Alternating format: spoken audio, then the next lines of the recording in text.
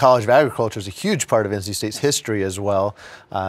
Talk about all the different options that are, not all of them, there's too many to name I know right now, but there's a lot of options that they have for when they're going to NC State. They can explore those different options. I know the vet school as well is part of that as well.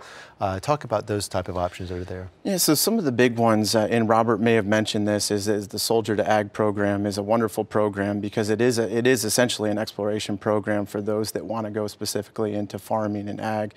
And that's one of those programs that Robert has us, and I say my counterpart at NC State, Daniel Hackley, and myself will travel out to Fort Bragg, meet with those students that are interested in transitioning into that field, and then additionally meet with them while they're on campus at NC State as well.